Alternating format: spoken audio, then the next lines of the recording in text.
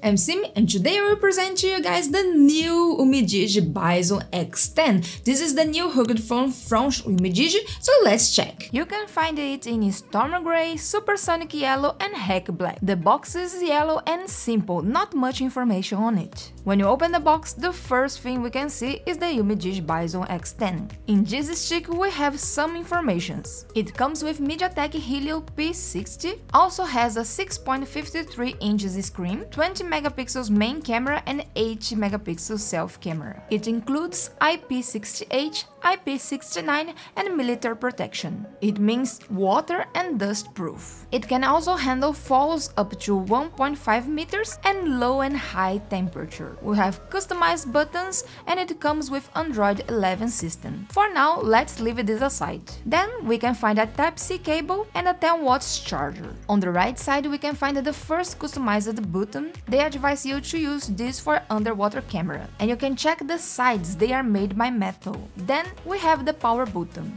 It's also the same button to scan your fingerprint. Above it we can find the volume buttons and you can see the edges are reinforced to protect your phone if you drop it. On the top we only have the 3.5mm jack for earphones. On the left side we have the trail for dual SIM cards, but if you want, you can use one of the slots to expand your memory and use a micro SD with maximum 256 GB. Next, we have the second customized button. They advise you to use for PTT or SOS, but you can also choose another shortcuts. On the bottom we only have the microphone and the Type-C connector. The back is really pretty and we also have some information here. Umidigi Bison X10 comes with a triple camera. First we have a 20 megapixels main sensor, the next one is a 8 megapixels ultra wide, and the last one we have a 5 megapixels for macro. You can also see 3 holes on the back. This one is our second microphone. Then we have the pressure relief hole and the last hole is for barometer. Near the sensors we have the flash and in the left bottom we can find the speaker. We will test this later. Let's take out the plastic so we can check it better. In my opinion, this is the most pretty within the rugged phones Umidigi released until now. The back material looks like plastic, but according to the website it says the material is made by glass fiber. Umidigi Bizon X10 has 279.4 grams. The weight is okay for rugged phones. Now let's try the fingerprint reader. It is not super fast but also not slow. The face scan seems almost the same speed as the fingerprint scan. No, the screen looks good and the colors are vivid and have a good touch response. For the edges, the bottom edge is bigger than the others, but overall is around the same size of all rugged phones edges. On the top center we have our 8 megapixel self camera, and to customize the sides button is really easy.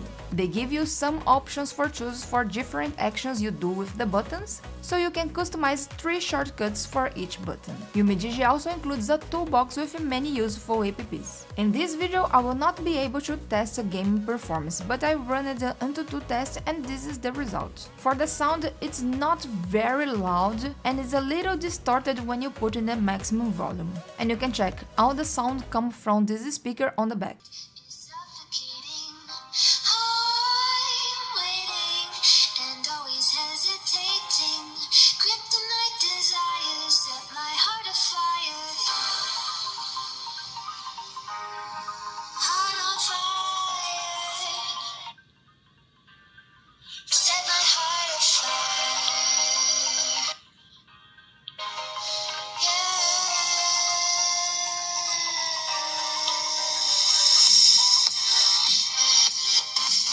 For video quality, you can check this video. This image is clear and colorful. Umidigi included a nice screen. Now let's check the camera. First, we have beauty. For this mode, I think they put too much effect on my skin. Please leave in the comment what you guys think. Then we have video, and for the video quality we have maximum Full HD. Then we have photo, portrait and extra. In the extra you can find night, panel and pro. Let me take some samples, photos and videos for you.